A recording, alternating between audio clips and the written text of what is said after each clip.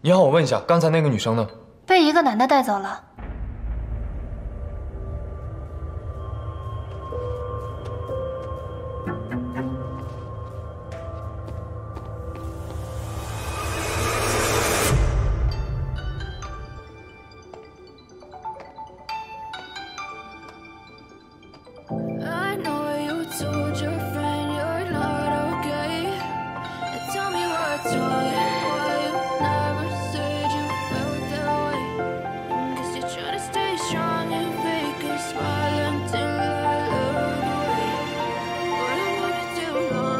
秒针滴滴答答，转动的每一下，此时此刻，你还好吗？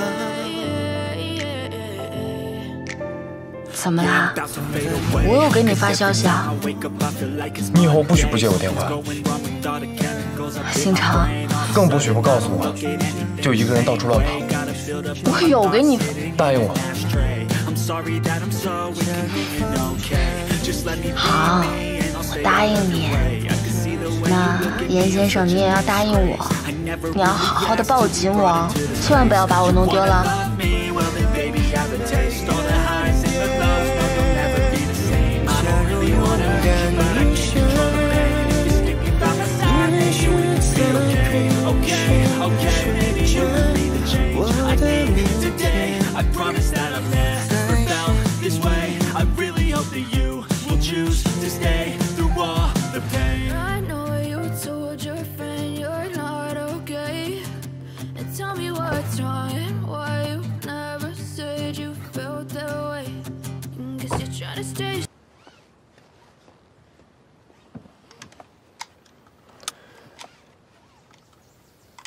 还看？看不够。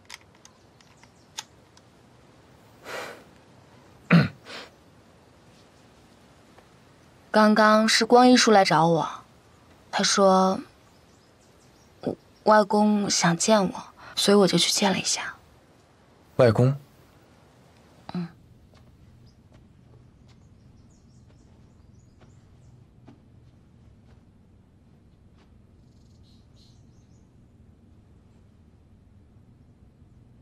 头也不抬，也不说话，真的就不想再见我了吗？不是的，庄董事长，我不是不想见您，我是不知道怎么见您。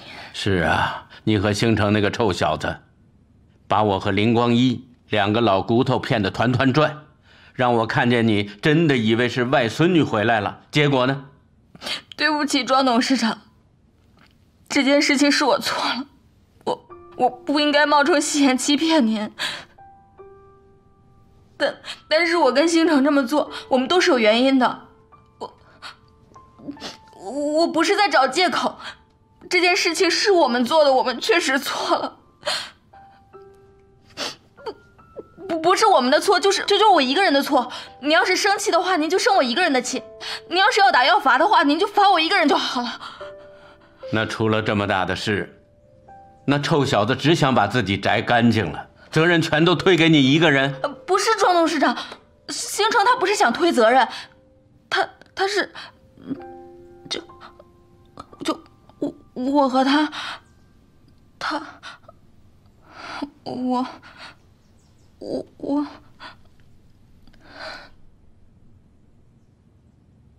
你们两个人在一起了吧？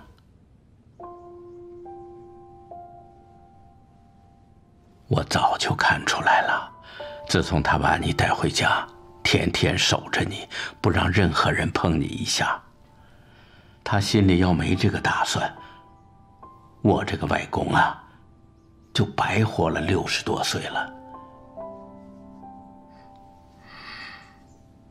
既然叫了我外公，那就不能收回去了。不管以前把自己当成心眼，还是现在跟这臭小子星城在一起，从今天开始，我就是你外公。你同意吗？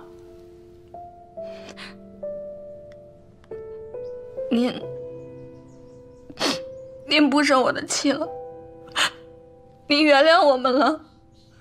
傻孩子，自从你们回来，你们那点小心思，我早就看穿了。虽然你不是心眼，但是我看着你，就像看到他真的回来了。我活了这么大岁数，什么也都看淡了。星城那小子也是在外面吃过苦的，只要他能回来，庄家就还有救。只是难为你了，还要让你陪他一起往前走。不难为，我喜欢星城，不管遇到什么困难，我都会用尽我的全力，一直陪他走下去。好孩子，你真的这么想吗？嗯。那你就跟星城好好在一起。庄家的大门永远为你开着。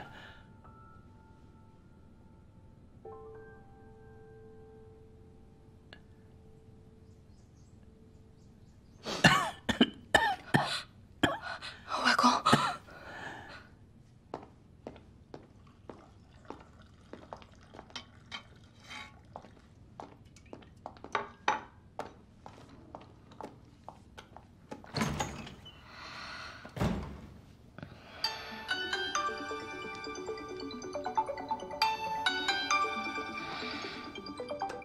又是那个臭小子吧？啊，我给他发微信了，他可能没看到，所以就一直在给我打电话。我们今天本来在约会，他现在在等我呢。不行，你跟他说，你得陪外公喝茶，让他等着。这可能……好了好了，你去吧，别让星城等得太急。你们两个在一起啊，要好好的。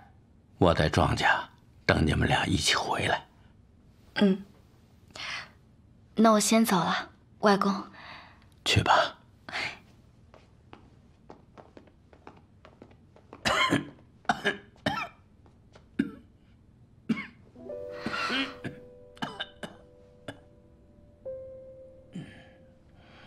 外公，保重好身体，我们空了回来看您。去吧。